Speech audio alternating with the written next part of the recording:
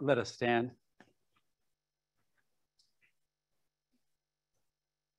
In the name of the Father, and of the Son, and of the Holy Spirit. Amen. We hear from St. Paul, who writes to the Ephesians, as we heard in today's reading. You are strangers and aliens no longer. No, you are fellow citizens and members of the household of God. You are built upon the foundations of the apostles to form a holy temple in the name of the Lord. And we are those living stones that form that temple. And we are living stones from all over the world, and we look different, and we're some from the river and some from the mountain, and some are jagged and some are smooth, but somehow we're all fitted together into these columns that form arches to build this holy temple. The arches lean into each other and they all crash together, except for two things: the foundation of the apostles and the capstone of Jesus, who holds us together in this holy temple to form a place of welcome and hospitality. So just a few words from prayer from Martin Luther King, Jr. Lord, when we reject each other, it breaks your heart. When we are hard-hearted and stony, it breaks your heart. Racism breaks your heart, O God. Break our hearts, for we break yours, O Lord. Ever-present God, you are called to be in relationship with one another and promise to dwell where two or three are gathered. In our community, we are many different people. We come from different places. We have many different cultures. Open our hearts that we may be bold in finding the riches of inclusion and the treasures of diversity among us. We pray in faith. Amen.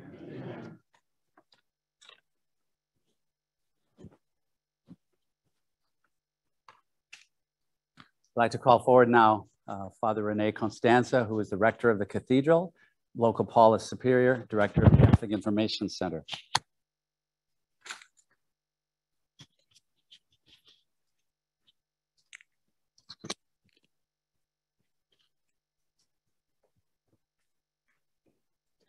Thank you, Father Bill. Good evening, everyone.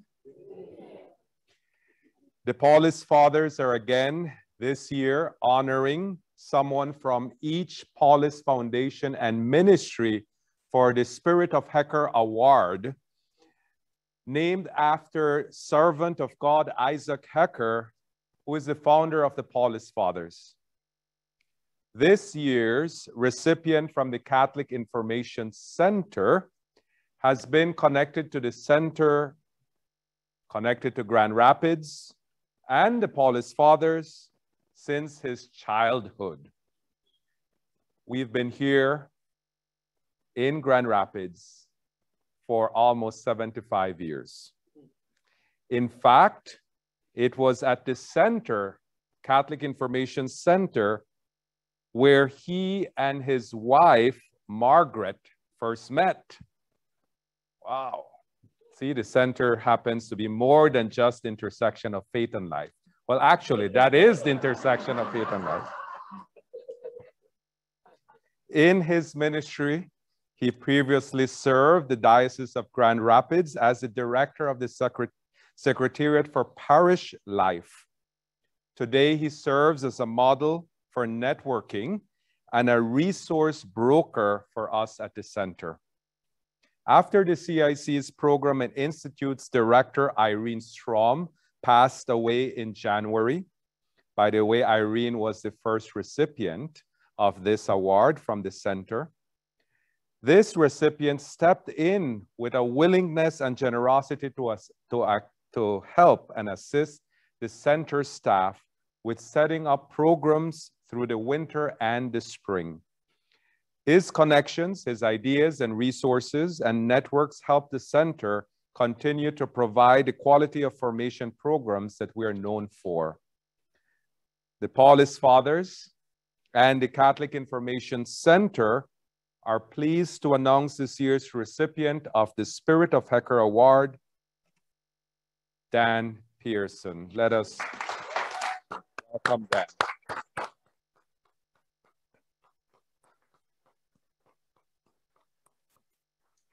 And it's an honor to, in front of all of them here, but also more than 13 states that are here to present to you. Well, actually, Dan will be presented this award, will be honored at this year's second annual Spirit of Hacker Awards. It's an online event along with the Cathedral's honoree. Everyone can join this online event, which is Saturday, November 6th, starting at 8:30 p.m. The event will honor awardees from all Paulist ministries and foundations, and will also have a silent auction. Silent auction. It's a dinner with a Paulist of your choice, and they'll fly the Paulist to wherever, whoever wins this auction. And chances to win various raffle prizes for those registered to attend. So if you want more information, those viewing us online, please go to paulist.org/Hacker Awards to sign up. And so Dan is here because Dan will be introducing, as a resource broker that he is introducing to us tonight's talk, the Gallagher Talk. Thank you, Father Rene. Thank you very much. Father Rene, will they send the winner and their favorite Paulist where they would like to go to have that dinner? That would be the key thing, because we would all enjoy dinner with you someplace else. Thank you, Father Paul, Rene. And to learn more about the Paulist Fathers and the spirit of Isaac Hecker, as Father Rene said, it's November 6th. And you can bring your favorite drinks and snacks and join Margaret and me and Father Rene for that event. Thank you. In that role of networking, I had the idea to invite Mickey McGrath to the Catholic Information Center. Now, you have to know is that I first met Sister Thea Bowman in the spring of 1989. And this was just before she spoke to the bishops of the United States at their meeting that June. And she was in a wheelchair at the time, and she offered a most inspiring presentation. The next person I met was Mickey McGrath. And Mickey said to me on May 31st, 2001, in this book, one of his first books, he said, "To Dan, a pleasure to meet you, Mickey McGrath." And I must say, it was a pleasure, and the rest is history. And it was certainly a pleasure to meet Mickey McGrath. Mickey and I reconnected this past year or two, past couple of years, because we were in the midst of COVID. And we were both trying to survive. And how do we continue to be of ministry in this time of COVID? New models, new ways of doing things. And that's when the idea occurred to me, and I talked to Father Rene and then to Mark, that we needed to bring Mickey McGrath to Grand Rapids. Welcome. Let me do an official introduction. Brother Mickey McGrath paints, writes, and tells stories. Then he travels around the world from Spain to Grand Rapids, telling the many stories behind what he paints and writes. Brother Mickey majored in art at Moravian College and later received an MFA in painting at the American University. For 11 years, he was an associate professor of studio art and art history at DeSales University, Philadelphia. Since 2009, he has lived and worked in Camden, New Jersey, where he furthered his art education in the context of social justice and finding beauty in the margin. He will be celebrating 43 years as a religious brother in the Oblates of St. Francis de Sales this year. We welcome you to Grand Rapids. Thank you.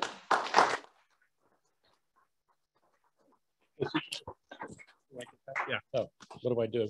I never saw one so small. Wow. Welcome to Grand Rapids, high tech, you know. There we go. Thank you. I think that's it. Or I don't get out much, huh? the Spain thing, he just got back from Spain. Yeah. A pilgrimage, he can tell you about that. We don't have time.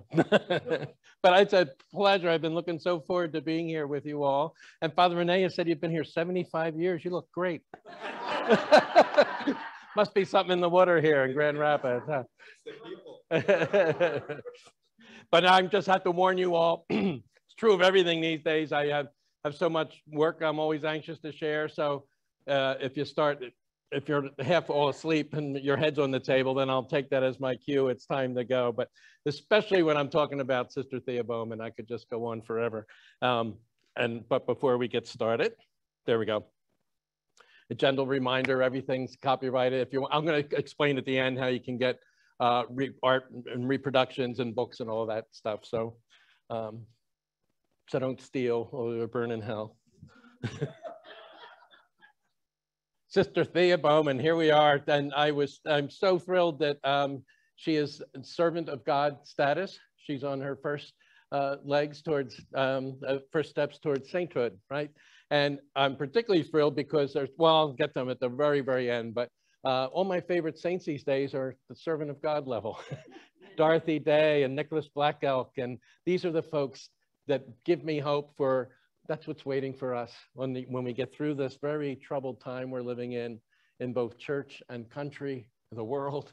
You know, I just think these are the symbols of hope that the Holy Spirit's sending our way to say, hang in there, I'm with you, you're not alone.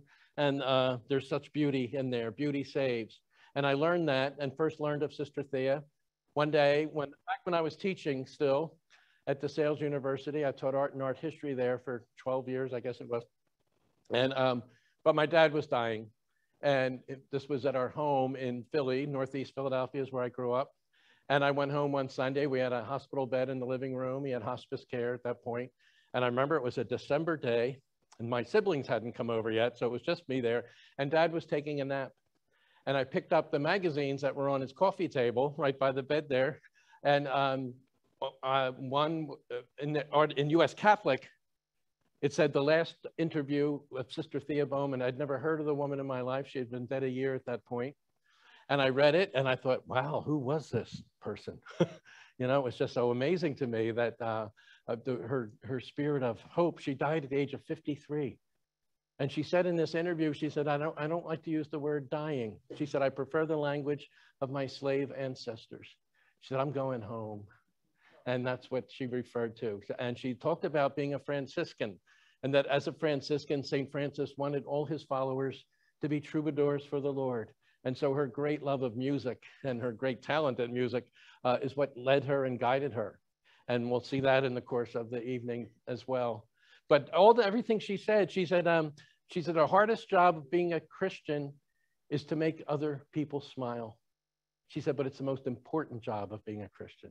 And she said, if anyone ever leaves our company feeling worse about themselves, then we have failed in our duties as Christians, because we're here to build each other up, not judge each other or condemn each other or any of that. We're here to walk with each other. And that's what she spent her whole life doing.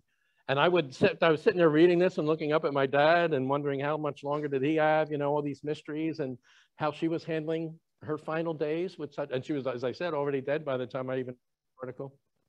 And my dad died a few months later, and life went on, and there I was teaching. And about a year later, I saw the video about her story. It was called Her Own Story, a wonderful documentary. And I remember it was a Thursday night, and I couldn't sleep that night because I had so many images in my head. It was right when I'm trying to get out of teaching and try to make my living as a full-time artist, and I was painting one bad landscape after another. And I thought, oh, this is what a failure. This is not going to work. And I got up the next morning, Friday morning, and I just started painting, and I didn't stop for 2 weeks, except to eat. Nothing gets in the way of meals, right? But 9 paintings rolled out of me in 2 weeks' time in a style very different from anything I'd ever done before. And I look back now and realize that I was possessed by a little black nun, and that my job was being given by the Holy Spirit, finally the word of what I was here on earth to do, which was to paint and to share the joy of the Holy Spirit through art. And that's why that life's, we have enough struggles, don't we know that these days, right? And I believe beauty will heal us. That was Dostoevsky's line, that Dorothy Day's favorite line that got her through life. In the end, beauty will save us. And I didn't know that quote at the time, but I realized looking back now, that's exactly what Thea was teaching me, Sister Thea. So I became obsessed with Sister Thea, and I started doing presentations about her life and the little bit I knew about her, but each of my paintings that you'll see had a title of a spiritual, because the spirituals and leading her audiences in song was a crucial part of her ministry. And so I titled these paintings after spirituals and started sending pictures. This is 1992, don't forget. So there's long before digital cameras and all that. So I had multiple sets of pictures made of the paintings and sent them to people that were in the video, archbishops and bishops and church leaders all over the country. I didn't know that anybody, you know. I didn't even know why I was sending them the pictures. But in the notes, I was always saying, here's some pictures I did, and I knew they were all friends and admirers, and all of them wrote back lovely notes. Every Archbishop like, Archbishop Law of Boston, who was a very dear friend of hers, and they're all saying, oh, good luck. I was like, that's it, good luck. And one day, I answered the phone, and there was a woman, she said, Brother Mickey, she said, this is Pat Shelton. And she said, I'm the head of the Office of Black Catholics for the Archdiocese of Philadelphia, which I was, you know, where I was living. And so she said, I just opened my mail and your pictures are in my lap, literally. What are we going to do about this? And a half hour later, we had planned a presentation where I didn't have prints or anything yet. It was the actual paintings. I held them up. She hired a piano player to play the music. And we found a church in North Philly to have the very first presentation, which is now probably over 100 times I've done it around the country. But that first Sunday, before we hung up, we had to plan this thing for a half hour. And before we hung up, she said, Brother Mickey, can I ask you something? I said, sure, Pat. And she said, are you white? I said, well, yes, I am. She said, I thought so. She said, where's this coming from? I said, I don't know, but you can't block the blessings. That's what the Holy Spirit's leading me to, you know, so that was fun. And we planned the thing and not knowing it was Super Bowl Sunday. And so we're in this big church, beautiful church in Philly, and nobody's there. It was supposed to be 2:30 and at 2:45, and there's not a soul there except my family and friends, you know. And I said to Pat, what were we thinking? You know, we should have picked a different date. And she said, honey, don't worry, they'll be here. And by 2:30, 25 of, there were over 100 people there that she had got through the Office of Black Catholics. And that was the first of many. And as I say, I'd look back, I don't even know what I knew of her then, you know, until a couple years later, I went to, who's that piping in? This is her home. I was very blessed to be able to visit Canton, Mississippi, where she grew up and stayed in her home. And that was her bedroom, where her fans and devotees had put that sign, Sainthood for Thea Bowman. And I stayed right in there and met her childhood friends and some of the people that she taught. They set a wonderful program up where in the morning I met with people she grew up with, women, and in the afternoon it was all former students of hers. And they shared their stories and recollections and the things I learned. One woman told me, she said, when we would go, back in the day, she said until 1966, if we, meaning Black folks, Catholics, went to a white church for Mass, she said, we were not allowed to go to the communion rail for communion. She said, once all the whites were back in their seats, the priest would come back to us and distribute communion. And I thought, why would anybody want to be part of a church that treated it like that? Why would Thea Bowman convert to Catholicism in that world and in that climate? Nothing short of the Holy Spirit. And that's where I get my joy. It's like she rose above the racism and teaches all of us today how to rise above with her, and that God and Jesus is bigger than awful customs, evil customs, and divisive racism and all those things that we're encountering such way too much these days. Asians being attacked on the streets, Jews being beaten up, you know, things are out of control, and we need Sister Thea's spirit more than ever. And that's why I'm so delighted to share that with you tonight. So she grew up in this home. I should stay there, I guess. And her dad was a doctor, and he went to one of the few schools, graduated in 1920 from one of the few schools in the whole United States that would admit black students. So when he got his medical degree, he heard about this town. He was from Memphis originally, and he heard about this town in Mississippi of 10,000, 7,000 of whom were black, and not a single white doctor who would treat black people. And it was cotton country, so they were all very, very poor sharecroppers. And so he and another doctor and a dentist set up practice there in Canton. Is that my, all right. Now, where was I before he distracted me? So they set up practice there, and that's where he met his wife, who was a well-known teacher in the area. And so they married, and they lived within walking distance of the hospital in Canton when she got pregnant. But he sent her to Yazoo City because they couldn't go as black people to the local hospital. Yazoo City, which was 35 miles away, was the closest place that admitted black people. And he wanted her, as she was getting closer to delivery time, to be in a safe place. So she went up to Yazoo City, and one day, Christmas week of 1937, she called him and she said, "I've gone into labor." And he drove up to Yazoo City, and that's where Sister Thea was born. She was named Bertha after an aunt, and then grew up in this home. And so it was like going to the Holy Land for me to be in that wonderful home. And so what happened in those days in the Deep South, white kids started school every September. Black kids didn't go back to school till December because they had to pick cotton.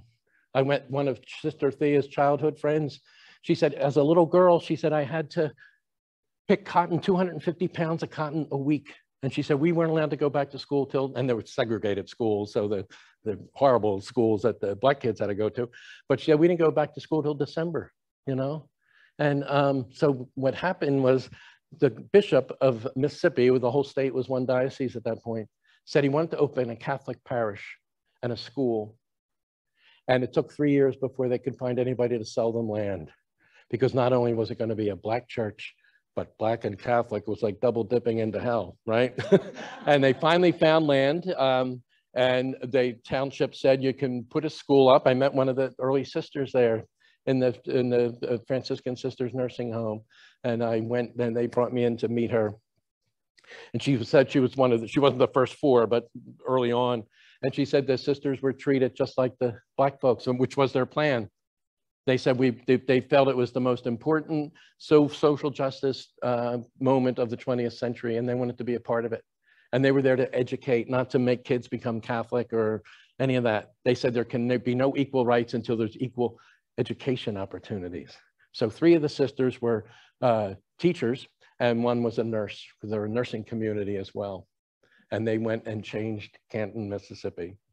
And this is the church that was built. And Sister told me when she went to register to vote, the man looked up at her in 1948 and said, why don't you end loving Catholics, go back north where you belong and mind your own business, get out of town.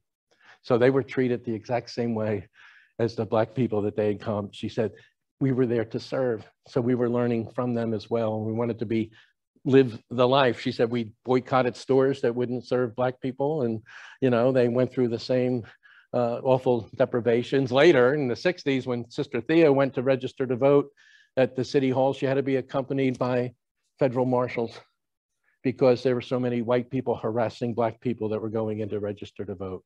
And look what's happening today in Georgia and Texas. And it's like, we're back there, you know, that's what's so frightening. We need Thea, come back. So this is the church. And they were told that you can build a church, but it has to sit far off the road. And you have to put a fence up so nobody knows what's behind there, and no signage. And the sister told me a year later, the nuns went out at midnight and tore the fence down, and it never went up again. But Sister Thea was one of the first kids to show up. Her parents were highly educated people. They were desperate to get her out of the horrible segregated public school system.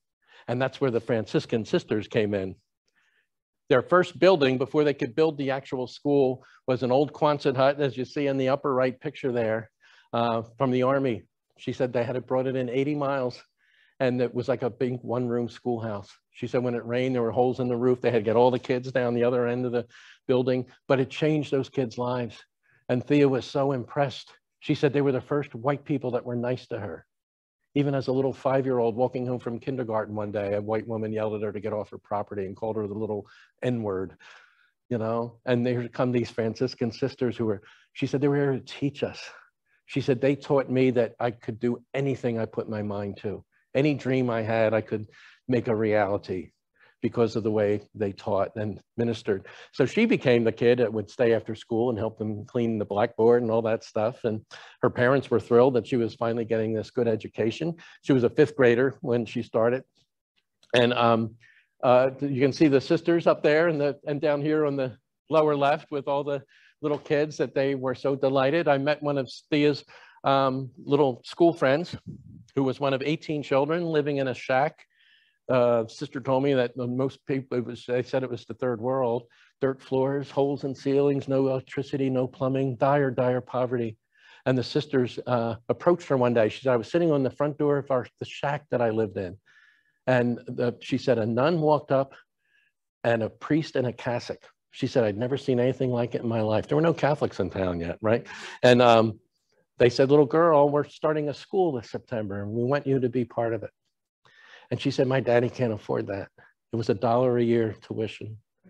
And they said, don't worry about that. We'll take care of that. And she said she started school. And one of the nuns, she pointed to her picture on the wall. And she said she was my dearest mentor. And she said that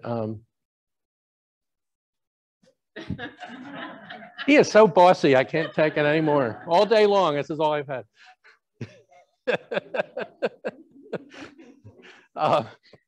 Now, where was I? But anyhow, so this woman, Doris, was her, I think I have her picture in here. But look at this quote. I go back here. This is what Thea said of the Franciscans. They came into my world and showed me the possibility for life and growth that I have never dreamed of. They showed me that people from different races and cultures could work together and could enjoy it. And this was totally new to her, totally revolutionary. Faith, she said, is not taught. It's caught, and we have to celebrate faith. So she decided as a little girl, I think she was only 10 when she decided to convert to Catholicism. She said she said it was all the talk when Catholics were coming to town, she said, because they worshiped statues in the minds of everybody, and they prayed in foreign tongues because everything was in Latin in those days. And she just loved liturgy. It was liturgy and worship and those things that enthralled her as a kid and attracted her. So she converted, and her parents consented to that. But she also said this later, the elders made a deliberate effort to teach me about life, about love, about happiness and joy, about how to deal with insecurity, and convince me I was special. How important, she said, the elders were in that church community where everybody knew each other. She said in the church of the South that she grew up in, it was, you looked out for each other's elderly or the kids, and when a parent was sick, you knew who needed special care. She said you went to church on Sunday and it was an all-day event because that's when families came together in that sense of community. And that's not what she experienced when she came north. Old folks used to say, God is my father and my mother, my sister and brother, my pearl of great price, my lily of the valley, my rock, my sword, my shield. God's a God of peace. God's a God of war. God is water when you're thirsty, bread when you're hungry. God is my doctor, my lawyer, my captain in the battle of life, my friend, my king. So this was that friend I was telling you about, Miss Doris O'Leary, and she said that she heard that the house had fallen into repair because there were no descendants. Thea was an only child, so the house was really falling apart. And she said, I remembered a promise I made to my favorite sister, special nun. She said, the sisters always provided breakfast for us. She said, because none of us, we were so poor, we didn't have food. So she said, every morning we'd go to school at 6:30, and the sisters made grits for them every single morning. And she said, when we needed to wash our uniforms, we didn't have laundry at home, you know. So she said they let us use the washing machine in the convent. And she said they didn't have a dryer, so they put all uniforms in their oven to dry them off in time for the kids to wear in class that day. But there was this special tender care that convinced her. So she had moved, she heard the wind and she came back to Canton from California. She said, I left my family and grandkids and everything because I promised sister that when I was old enough, I would started a tutoring center and learning center for the children of Camden to give back what had been given to her. So she was a beautiful spirit. I loved meeting her, and she's no longer there, sadly. But so at 15, Thea decided she wanted to be a Franciscan sister herself, and her parents would have none of it. They just didn't get this whole nun thing, right? But also, more than anything, they were terrified. She'd have to go off to La Crosse, Wisconsin, the mother house of the Franciscan Sisters of Perpetual Adoration. And they had no family in La Crosse. And they said, they're not going to like you. You know, it's bad enough down here in the South, but up there, you know, when you're totally alone. So they were scared to death for her. And they said no. So Thea went on a hunger strike until they consented. And they did. And one of the sisters told me that when the time came, the sisters went to her home to pick her up. And her father hugged her one final time. She said, I beg you, don't do this. They're not going to like you. And she said to him, I'm going to make them love me. And she got in the car with the sisters to go to the train station. When I was there, I was like a Holy Land pilgrimage. I went to see everything. I said, this is the train station that she left home from. You know, I don't think it's changed much since 1954. But in any event, she had to lay low in the car because in 1954, Black girls could not travel in the same car as white women. Whenever they would go by police, she'd have to duck, you know, later. Whenever they would, even when she was a nun and living there, she had to call her parents and say, take me to the grocery store, we're doing our shopping, and she'd meet the other sisters. They'd do the shopping, they'd go back in their car, she'd have her parents drive her back to the convent, grown woman. But that's how it was in Mississippi, you know?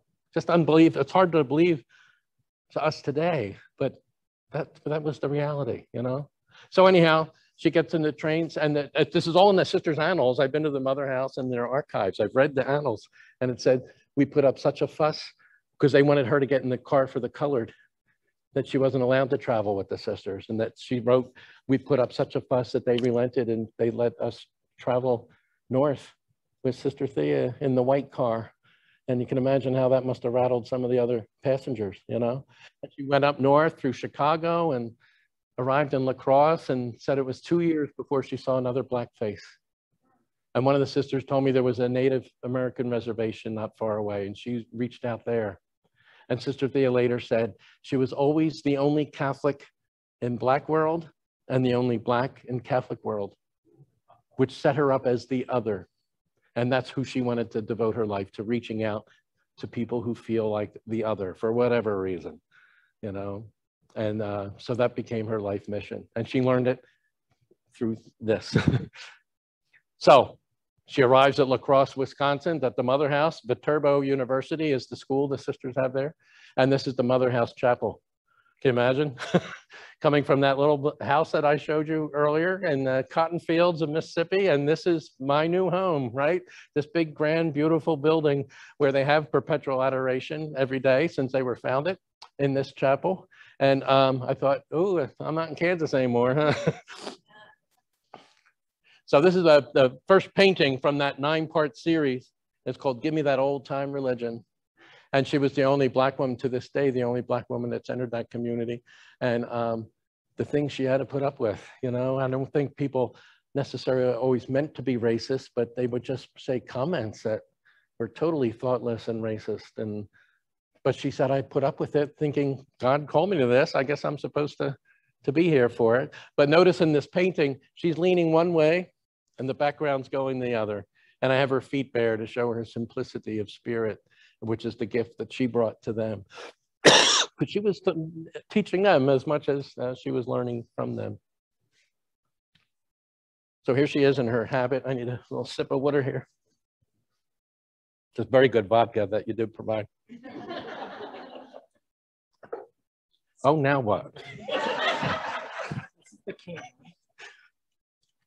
You can stand right there. Oh, thanks. I'm just like this. You can move around a little bit.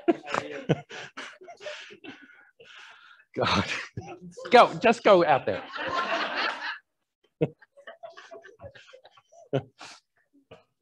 One of the letters she wrote home said, it's awfully chilly up here, and I don't just mean the weather. And that's what inspired this picture here. She's wearing the quilts of the, but that's a whole other thing. We did that this morning, actually, the quilts of the Underground Railroad and freedom quilts and how important they are in the African-American community. So I wanted to have her warming herself in there as a memory of home. And here she is with her mother and father. He was cut out of the picture, but she said, I wasn't glad I was there, but I felt deep in my heart that God had a reason for calling me, and I had to wait on the Lord and be of good courage. So that was her daily life, thinking that. I'm not happy to be here, but I'm meant, okay, I guess I'm good.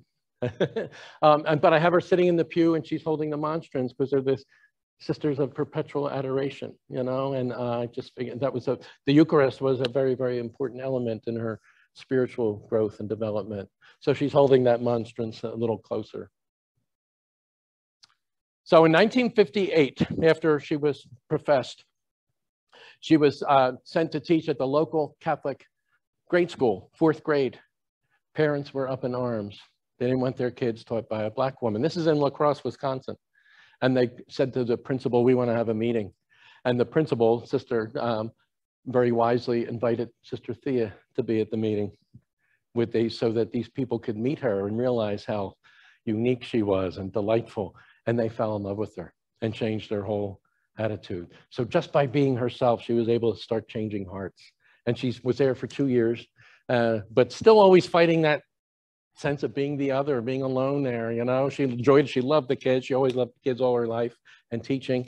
But there was that nagging thing of, I want more than this, you know. So in 1960, in 1958, I guess it was, she went back to Mississippi and lived with the sisters and in the convent. And well, I'll show you that in a minute. But it was a different world going back south again. And she said, I wasn't afraid of individual whites that she knew she'd befriend. She said, but I was afraid of the Southern white because she knew the mentality, the whole culture. And she had been away from it in Wisconsin, and now she was immersed in it again. And the bishop wrote a letter, again, I saw it in the archives, asking the sisters, when you take your evening walk after dinner, please don't stray too far from the convent, because the white people, civil rights is becoming a big agenda, and the whites were strongly against the Blacks, and they hated the sisters because of their work with the Black folks. So the bishop was afraid for their safety and asked them. So things are starting to brew in the very early 60s. And as I mentioned, when she went to register to vote, she had to be escorted by federal marshals. And she is in this picture. It shows how in 1968, she was sent by the community back to Catholic University to get her master's degree and then her PhD in English literature. She loves Shakespeare. She was passionate about that. And so she's finding herself for the first time. And this was when she really became Thea Bowman, away from the strictures of the strict convent life in Wisconsin and the racism of the South. And in 1968 at Catholic University, she said, I was meeting other Black religious and I wasn't weird anymore. You know, I wasn't the other, the only. And so there's, you know, at the end of Vatican II, she was turned on by that and liturgy and bringing the African-American spirituals into liturgy and dance and movement. And she was going around giving lectures on the history of that, teaching courses. She's the first person to teach a course in Black literature at Catholic University. So she's really kind of in the spirit of the 60s and the women's movement and gay movement, and everybody had their movements. And she said it was an exciting time to be on a college campus. And that shows her a new side of Jesus and the Blessed Sacrament. And that's what she's doing here, dancing with, she's a Sister of Perpetual Adoration, right? So she's dancing with the Eucharist, and it's this little light of mine. She once said, let your light shine, walk your talk. God didn't give you your light just to sit on it. She loved the changes in the liturgy. Make the liturgy come alive, be colorful, be bright. We're talking about freeing the spirit here. And that's what she felt, you know, liturgy becomes so, and it still is in so many cases, and just kind of a dull, lifeless, routine thing that people went to out of obligation. And she's trying to shake life into people again. Take a fresh look at this. Listen to some Black music at Mass, you know, listen to something that you're not used to kind of let you see what the Eucharist is really about, what Christ is about. And it's not about, you know, you better get the Mass on Sunday or I'll be in sin and all that stuff.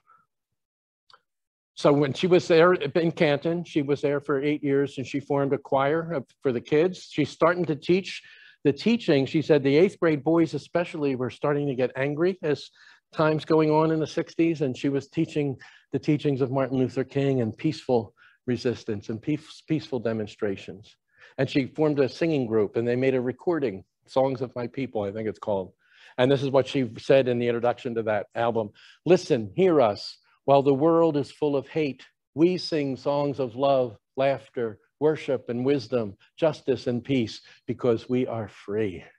So she wants everybody to free their spirits, free from your old practices and traditions, and don't be afraid of the new, you know, always move forward. Oops. So in 1965, the pastor, who is the tall guy in the center there, the white guy in the white shirt, invited Martin Luther King to preach at Holy Child Jesus Church. And he shook every parishioner's hand after he preached. The pastor sent him on his way. You can see Andrew Young, the other great civil rights worker, on the far right there. And this is at the front door of Holy Child Jesus Church. And the pastor blessed him and sent him on his way. And so this was like history in the making. Sadly, Thea was not there because she had to go home to the mother house in the summer. Back in the day, that's what nuns did, you know, to work on their own college degrees or master's degrees. So she wasn't even in town when this great event happened. But this was the convent.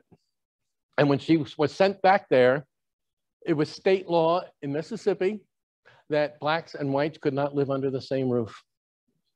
And the bishop interceded with the governor. He said, this is how we do it in the convent. She has to live in the convent with the other women, you know, and you have to change the law, and he wouldn't do it. So they built her bedroom. They built an addition on under its own roof. And that's how they bent the law. So she wasn't living under the same roof as the other sisters. Isn't that just crazy? Nuts, you know? And it's just hard to believe, but that was just the way it was. And so shortly after Dr. King was there, about a month later, I think I'm told, there was a big rally. Freedom riders from all over the country were going to the South to work at voting rights and to get people interested in civil rights, you know, joining Dr. King's movement. And they were called Freedom Riders because they were going down on buses. And so 1,000 of them came to Canton. Had all been prearranged. And when they got there, the township said, you can't do this because you're just causing trouble. You know, so Holy Child Jesus opened up its gymnasium. That's what you see in the picture there. And 1,000, and in the annals, the sister wrote, this is a very frightening time, but we're loving it. She said, we're exhausted because all these freedom riders arrived after being turned away from the city. And she said, so we opened up the convent, and because the police were coming with dogs and tear gas to break up the crowds, and we were bringing them into the convent and feeding them. And she said, we haven't slept in 36 hours because we're just doing laundry around the clock. And she said, cameras from around the world are watching this.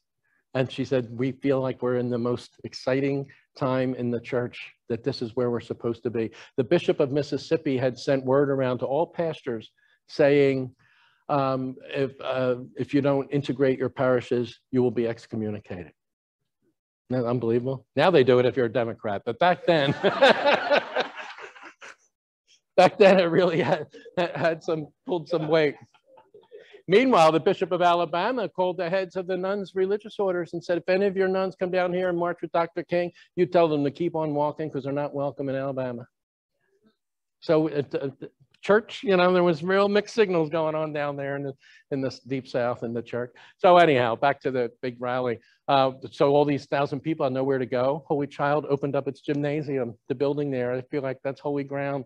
And the sister wrote in the annal, she said, we've opened the convent, and she said, and last night we had the miracle of the loaves and fishes because we fed 800 people sleeping on our gymnasium floor, and we never ran out of sandwiches and Kool-Aid. We don't know where it was coming from, but it just kept flowing. So they just said, this is the most special time in church history and the social justice era. So I just love that. Again, the parish, by the way, I think the parish is open, but the school has closed. And so timed with this is Vatican II, and nuns are allowed out of the convent for the first time. And they're showing, look what they do. They all go south and they're marching with Dr. King, who said you can't mix religion and politics, right? And be a good moral Christian. That's what we do, right? So it was all so nice. If you ever see the march across the Pettus Bridge, it's nuns right up front of the crowd, bishops, priests, brothers. And I gave a talk a couple of years ago. I forget where I was, but a guy came up afterwards. He said, that's my pastor, the guy in front. He said he's always telling us how he would go down south and march when he was a seminarian with Dr. King. And this picture I just found recently. This is a civil rights march as well. And look at all those religious that are there. Cardinal Law of Boston, this is where he formed himself as a bishop, marching, you know. And he and Thea Bowman became good friends at that period in their lives. And last year when Representative John Lewis died, and we heard so much of this, his quote, never be afraid to make some noise and get in good trouble, necessary trouble. That's what this is, the work of God, you know. It's not staying home and being nice. It's the work of social justice demands more than that, you know. And so look at the priest right up there. This was the anniversary next to Coretta Scott King there. And they had the anniversary march every year over the bridge. Martin Luther King said, if you can't fly, run. If you can't run, walk. If you can't walk, crawl. Whatever you do, you have to keep moving forward.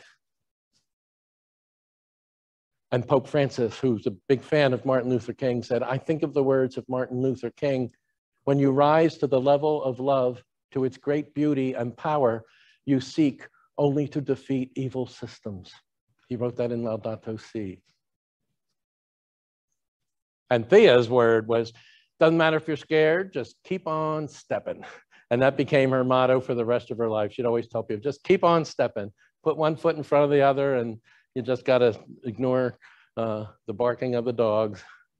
She said, God is present in everything, in the universe, in creation, in me, and everything that happens to me, in my brothers and sisters, in the church, in the Eucharist, everywhere. Praise the Lord with your whole heart, mind, and spirit. Freeing your mind and imagination is to see the good things the Lord has done for us. Break out of the rules, you know, the black and white world of rules and regulations. That's not what Jesus was about. It's about the imagination and not being afraid to use your imagination, to be yourself, you know, and not obsess about sin and judgment. And that's just, we're hearing so much of that about God. That's not the God I want to spend eternity with. That's all I'm saying. You know, it's about loving yourself and accepting your failures, your weaknesses as well. So after she got her degrees, she got first her master's degree and then her PhD, as I said, at Catholic U, and she was sent back to Viterbo University to teach, where she spent the next 9 or so years of her life. And that's what we see here. Every time I feel the Spirit. When the sisters stopped wearing a religious habit, they had a modified one for a while, and then she started wearing African dresses and turbans and scarves and whatnot. And so we see the wind of the Holy Spirit just blowing her free to freedom. She was called the most powerful woman on campus. And she was never held any administrative position, but people flocked to her classes. You know, she just became this renowned teacher. She not only of English literature, Shakespeare, the debating club, anything to do on stage, drama. She loved all of that. You know, she just loved being on stage. And so she became this real force of energy at Viterbo.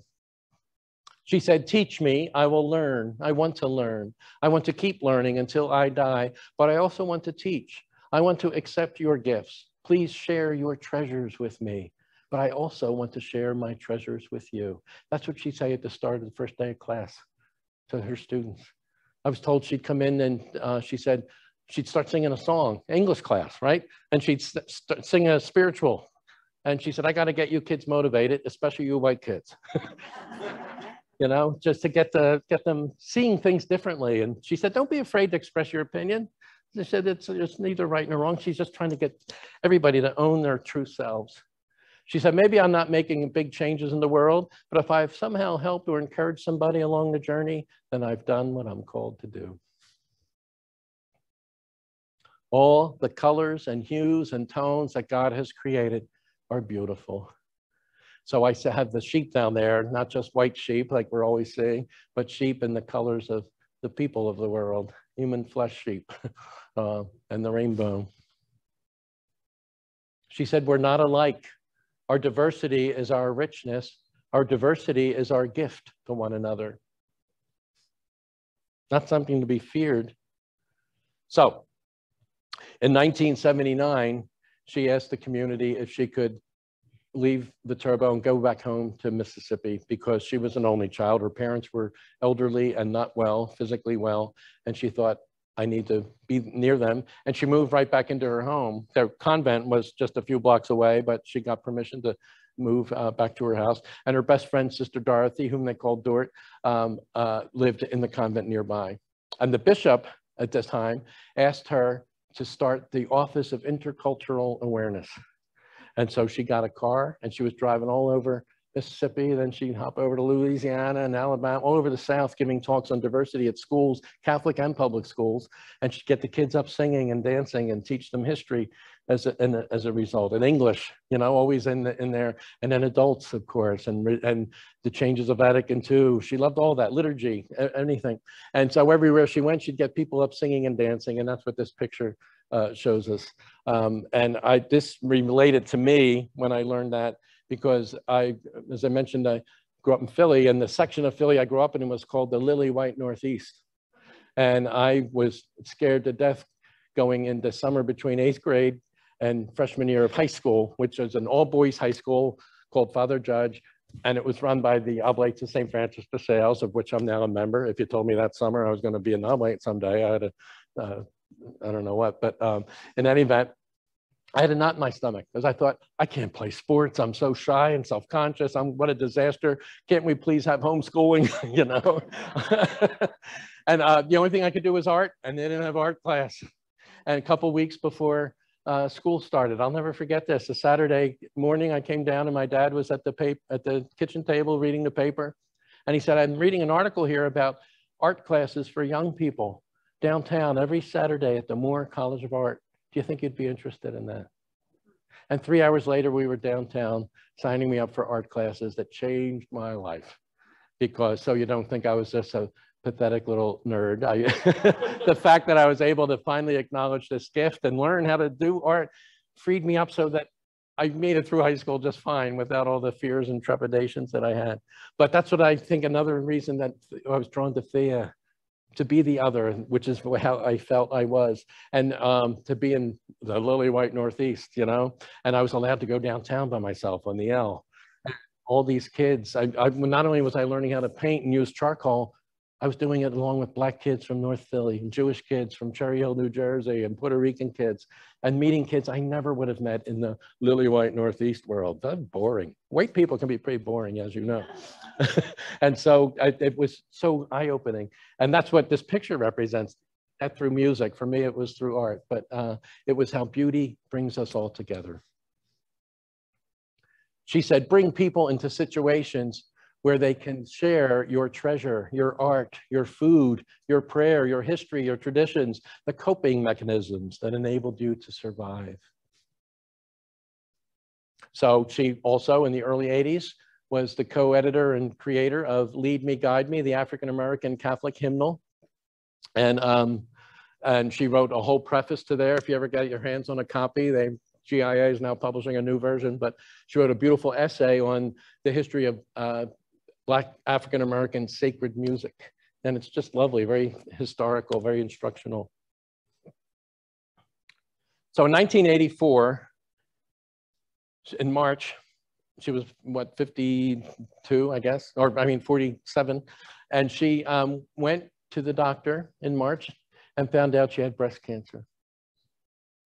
And in the summer, she was in the hospital in the room next to her mother, who was getting sicker and sicker.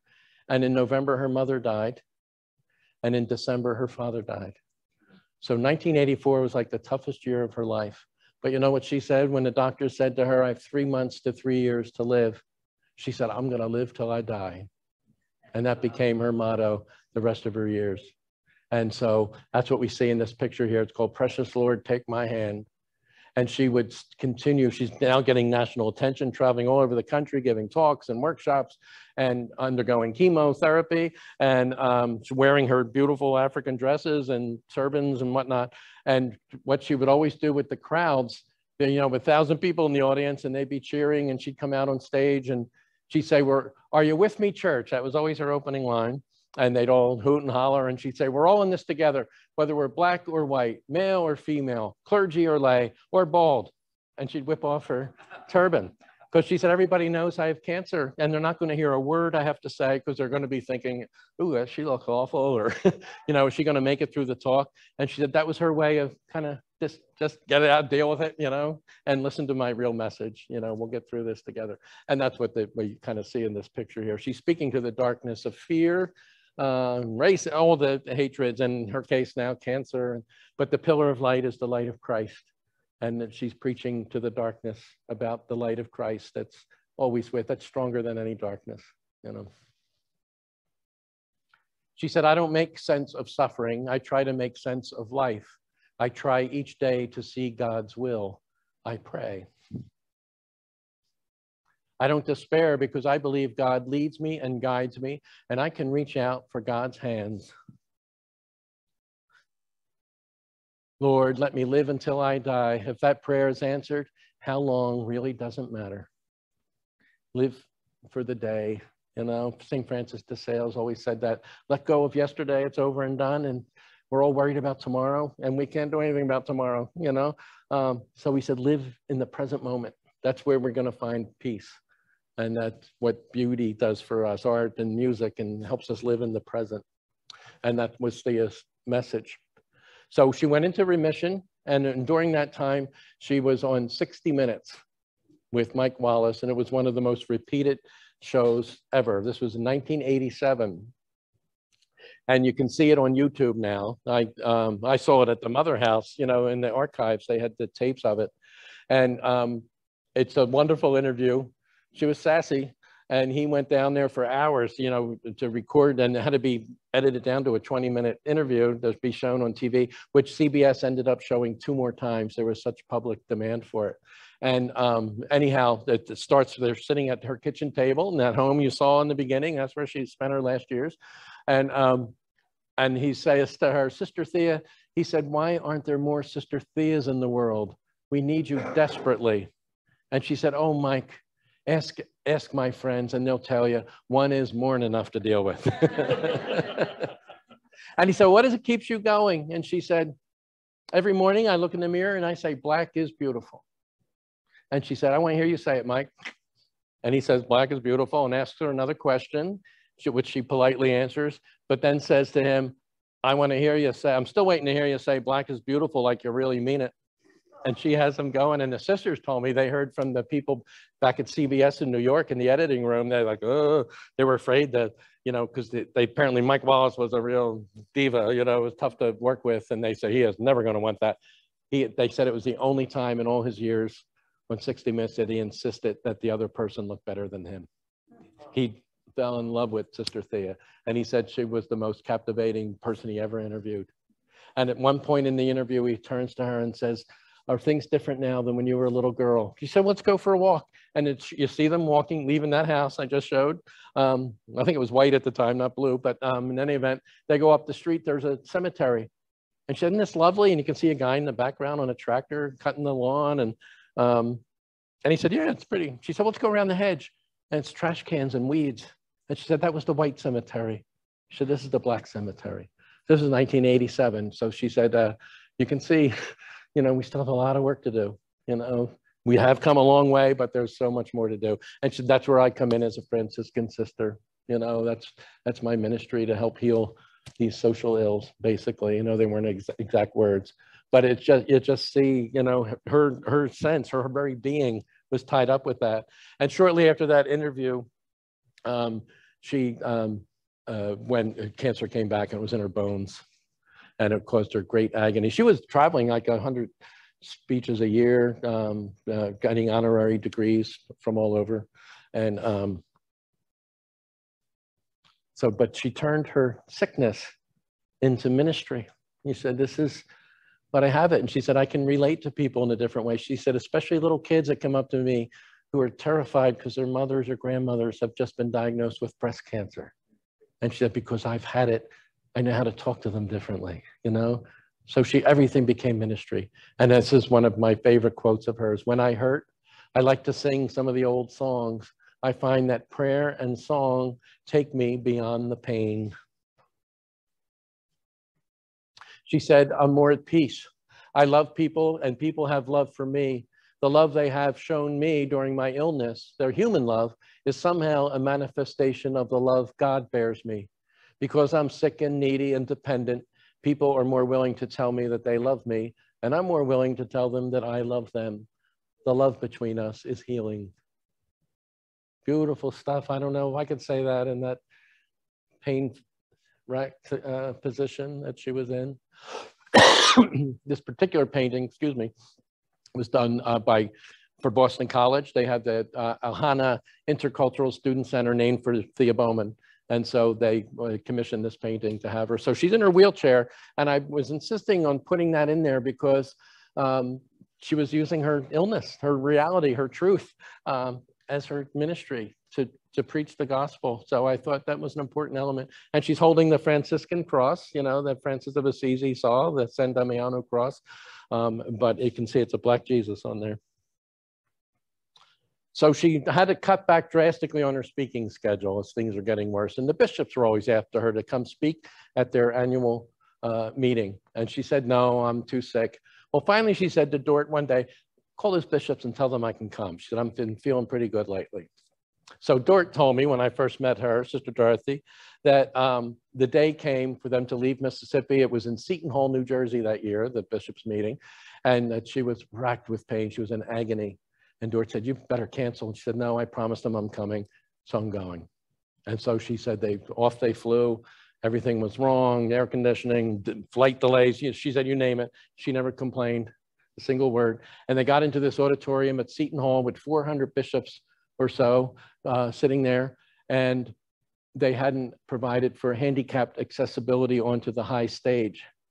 And so they had to find 4 or 5 men to lift her in her wheelchair and onto the stage and wheeled her over to the podium where she just started singing, Sometimes I Feel Like a Motherless Child.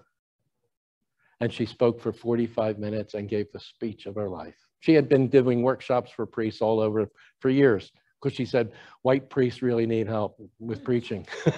And so she loved to teach them how to preach with more black passion and vigor, you know. So she preached to the bishops that day for 45 minutes and shared with them. She said, you're always telling us we're a family, yet we don't act like family in the church. You know, and she did it without anger or judgment. She wasn't finger pointing, but she pointed out, she said, too often in church, we're in separate rooms. Women are over here and men and clergy and bishops. And she said, bring us all together. That's what this is supposed to, what's what church is supposed to be. And at the end of her speech, she started singing, We Shall Overcome. And the bishop started singing along with her. And you can see the expression on her face. And you hear her say to them, okay, if you're gonna sing, let's do it like we did it back in the day. And she gets them and she said, I want you to join arms like this. And then she says, you gotta move together to do this. But she has the bishops holding hands. And she said, this is how we did it in the marches because so brothers and sisters couldn't be separated when the dogs came and the water cannons.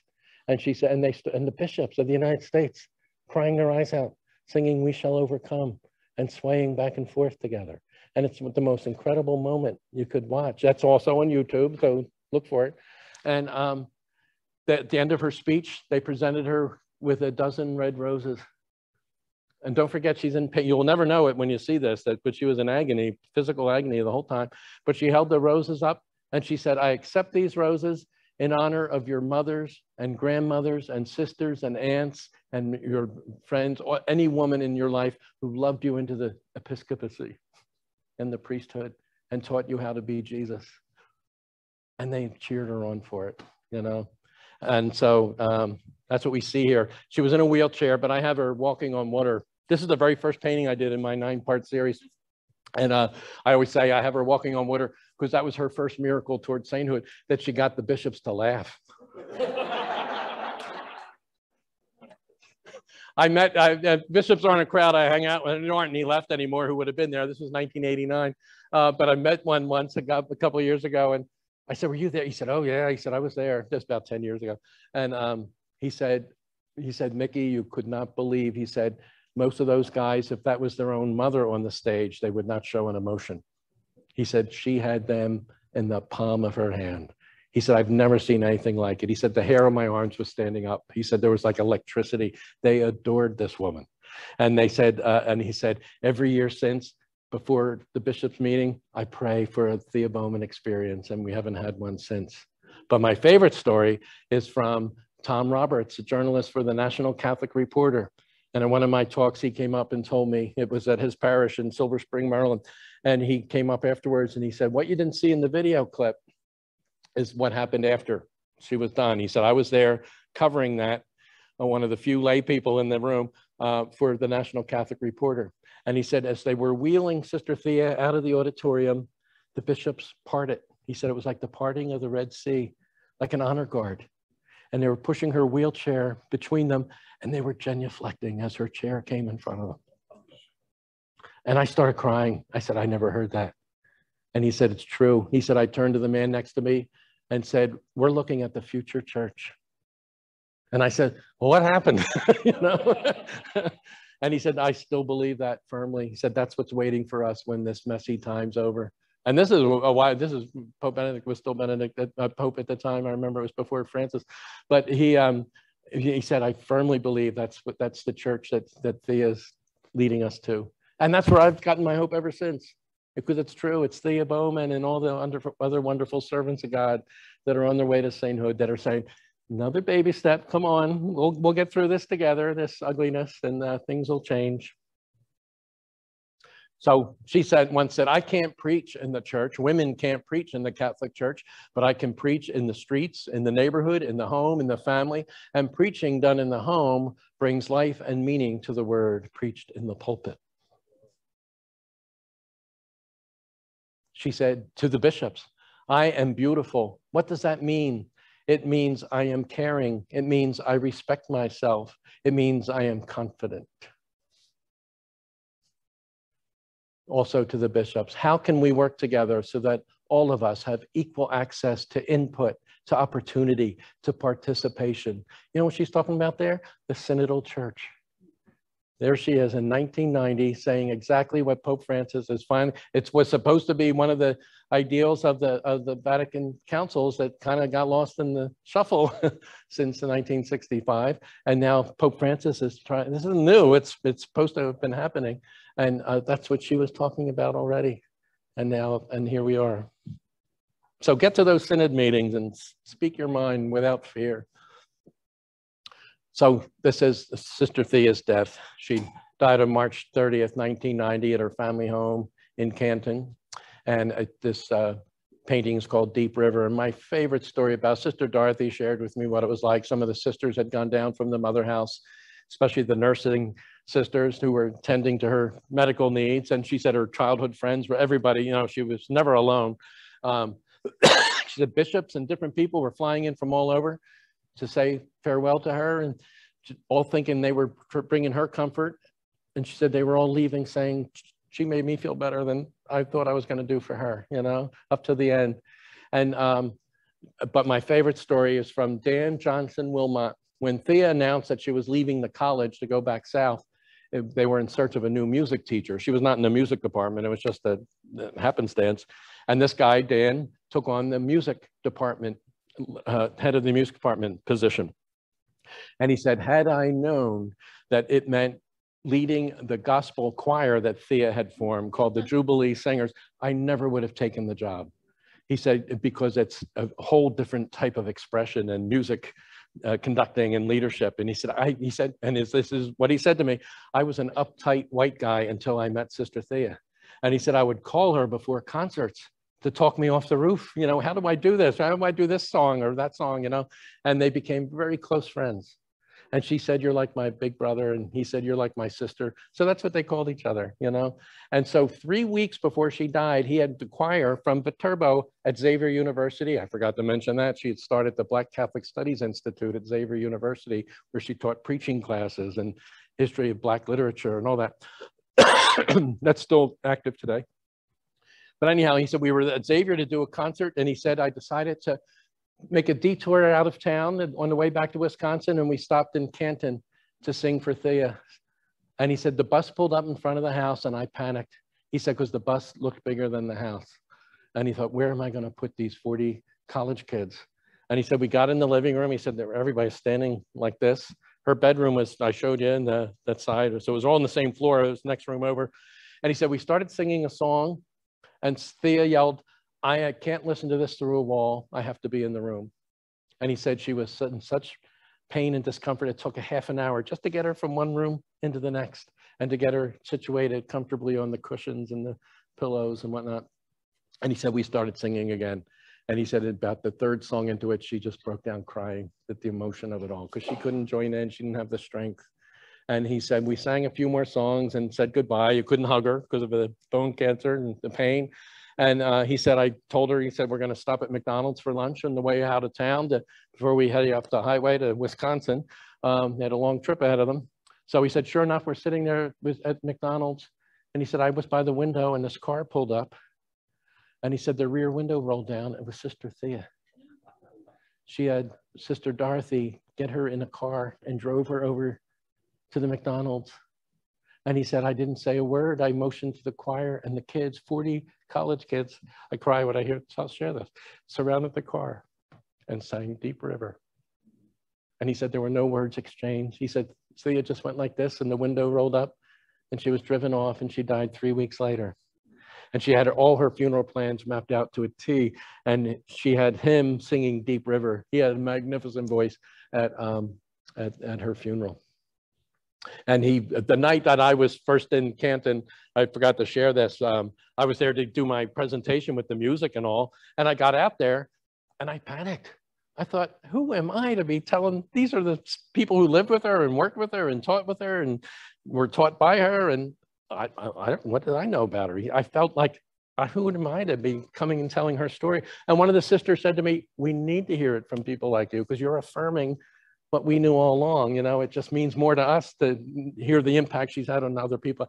So that made me feel better. But there was a blizzard that night. And I thought, thank you, Jesus. 250 people showed up in a blizzard because she is so esteemed and loved in the town of La Crosse, Wisconsin. And so many people told me she saved my kid's life. They had her for English class and she just took them under, she just had that way with people, changed lives, you know, just by herself. And so Dan sang Deep River that night because he sang it at her funeral and he wore an African shirt. He said, I got it special for her funeral. I haven't had it on since. So he wore it that night at the concert. But that's what this painting is, her Deep River, crossing the Deep River. This is I'll Fly Away. And it's her spirit rising up from its her deathbed to go home to heaven, to cross the river.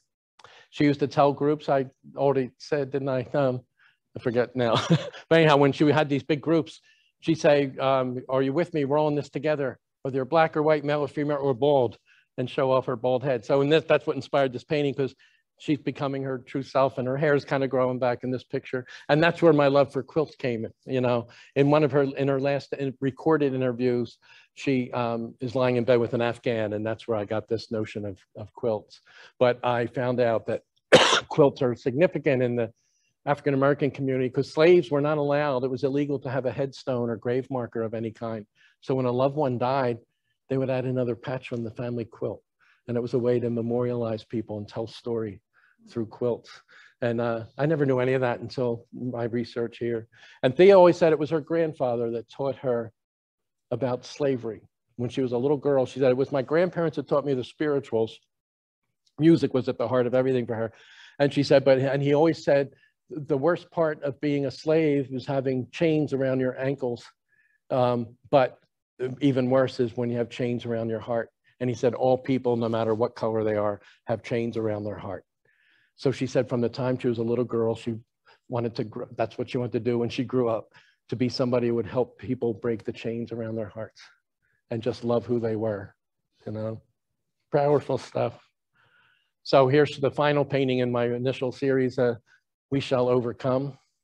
And she's in her black and white colors again. That's just like the first painting in her traditional habit, but kind of rearranged differently, a little different feel to it. And I shared these, I remember years ago, early on, I was going all over sharing the paintings and the pictures and telling the stories as I knew them then. And I was at a school in Virginia, Northern Virginia. The whole school, 1st through 8th grade, was in this auditorium. And a little boy, they opened it up to questions, and a little boy put his hand up and asked me, 2nd grader. And he said, Brother Mickey, he said, Sister Thea looked real skinny in the other pictures. Now she looks kind of big. And I thought, I had never given that a thought. You know, I thought, out of the mouths of babes, right? I said, oh, that's because she's been eating at the heavenly banquet. And he said, oh, okay. But notice the 2 color arms. I just did that to break up symmetry. I'm not big on rules and symmetry and all that stuff. But I found out later when she was with children, she always said, God gave us 5 fingers for a reason, to remind us there's 5 kinds of people in the world: black, brown, red, yellow, and white. And you mustn't leave home without your hands, or you'll forget one of God's children. Isn't that beautiful? So it's that whole variety of color thing there. People are looking for sources of hope, courage, and strength. I think all of us in the church are supposed to be that kind of person for each other. I bring myself, my black self, all that I am, all that I have, all that I hope to become. That's what she brings to the church. That's what she's talking about. And that all of us bring our true selves to the church. So in commemoration of the 25th anniversary of her death, I was invited to the Mother House. I was thrilled to be to go, and I created this picture called Brother, Son, Sister Thea. And it was inspired by a famous story of St. Francis and St. Clare having a beautiful spiritual direction encounter in the woods, and the people in the neighboring village saw the woods glowing, and they thought, oh my God, the woods are on fire. And they raced in, and it weren't on fire at all. It was just Francis and Clare having this beautiful, holy conversation that was filled the woods with this heavenly glow. So that's what they're doing here. I just bumped St. Clare out of the picture, replaced her. Figured she didn't mind. She was a humble person. And so this is an image I made a couple years ago for myself. It's called Saints and Prophets for a New Pentecost. And that's what it refers to, what I was saying earlier. It's a mandala. I do a lot of mandala workshops and things. That's a way to pray with color and shape, and to meditate. And but in any event, it's my 4 favorite servants of God on the way to sainthood. Up top is Thea Bowman. On the right is Dorothy Day. On the bottom is Venerable, so he's a little step above Augustine Tolton, the first recognized African-American priest who's up for sainthood, and what a story he has. I'll have to come back.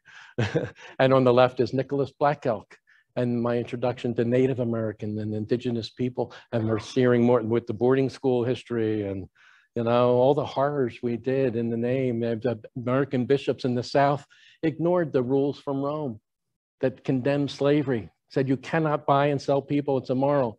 But somehow the American Catholic bishops thought, they're not talking about us.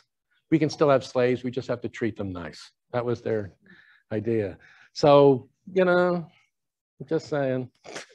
And the same with Native American people and the boarding schools and the horrors going on there that are still coming to the surface all the time. And I just heard today that I guess that Pope Francis announced he's going to Canada on a reparation trip because of the horrible things done to the indigenous people of Canada. Sister Thea said, the word of God became incarnate. We are called to preach that word day by day by day in our homes, in our families, in our neighborhood, to bear witness, to testify, to shout it from the rooftops with our lives. If you much preach, and sometimes you can't use words, you just preach by being yourself. You know, that's the Franciscan way. And so this picture was a Christmas card for the Carmelite Sisters, the monastery in Baltimore, Maryland, who back in the early days of Black Lives Matter, you may remember the name Freddie Gray, one of the Black people who was killed at the hands of the police. It caused all kinds of social unrest in Baltimore and riots. And so the sisters, as a way to find calm in the midst of that, commissioned a Christmas card. And they said, we'd like a Holy Family, a Black Holy Family. And if you can make it look like Baltimore somehow, that'd be great. So this was the card. And you'll notice St. Joseph is wearing the purple and white jersey of the Baltimore Ravens. And they're standing on the a classic Baltimore street. Jesus is holding a sunflower as a symbol of hope and joy, a red flower as a symbol of the Passion, and the poinsettia as a symbol of Christmas. Martin Luther King said, "Love is the greatest force in the universe. It is the heartbeat of the moral cosmos. The one who loves is a participant in the being of God." I don't know if you remember this, but back in the early 90s, the American bishops petitioned Pope John Paul II to create a special status of sainthood for Martin Luther King. Since he wasn't Catholic, he couldn't be canonized in the Catholic tradition, but they said, can we please come up with a special designation? And John Paul wanted to do that for Martin Luther, because he said how important he was in church history to point out the necessary reforms, and that made him a saint. So we're in a whole new world. We don't hear those positive stories enough, do we? We just hear all the negative stuff. I mean, there's plenty of that, but there's plenty of positive too. So we just got to hang on to hope. And if you want to learn more, this is a wonderful website, sistertheabowman.com, and that'll update you on the progress of her canonization process. She's now servant of God, as I said, and that was initiated by the Diocese of Jackson, Mississippi. The sisters voted, and they were voting for years, do we pursue this, but they felt it would mean more coming from the people of the African-American Catholic community of Jackson. So that's how it got started there. And these are some books for you to read. The second one in, Thea's Song, was written by Sister Charlene Smith, who was a classmate of Sister Thea's and the Franciscan Sisters. And the third one in is out of print. That's my book. Not out of print because it was so popular, just... And the one on the end is by Father Maurice Nutt. He's a Redemptorist priest who was a student of Thea's preaching at the Xavier Institute, and he's now a postulator for her cause. So he's one of the big experts on Thea, and it's a wonderful biography. It's short and very readable. And the first one there, Sister Thea Bowman, Shooting Star. I'm not sure if it's still in print, but it's really a collection of her writings more than a biography. Yes, Dan. Available as an ebook from Amazon. What is available? Your book. Oh, is it really? Yeah, Orbis has made it available. Oh, how much they charge it? I don't know if I'm getting anything out of that. I got my lawyer on the phone there. We have a couple in the audience, so And here's my posters that I made years ago, and these are available. 22 by 34 posters if you go to the salesianshop.com. And I'm thinking of redoing my book, the one that, and adding a lot of the new pictures and stories that so keep an eye for that. My next book that will be coming out in the next few months is called Madonnas of Color. So it's all Black and Latina Madonnas. I think that's it. Yeah, you wore me out. I'm done. Oh God, here he comes again.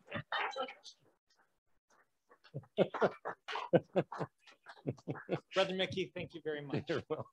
Thank you. Beautiful presentation. One of the comments on Zoom was, I felt like I met Sister Thea personally tonight. Oh, wow. Through Good. your words and your message. So Can't beat that. Thank you for sharing how she touched your life and your vocation, and certainly through the art that you brought her message to life for us. Well, thank you for inviting me here. Yeah. And thanks for the amazing stage direction. Yeah. Well, I try to do my best. I try to do my best. I just want you to look good for, this being recorded. That's right. That's right. Oh God, don't remind me. Ladies and gentlemen, this concludes our evening tonight. We are at the end of our time. We are so grateful for all of you who joined, both on Zoom as well as here tonight. Certainly for those of you here in Grand Rapids,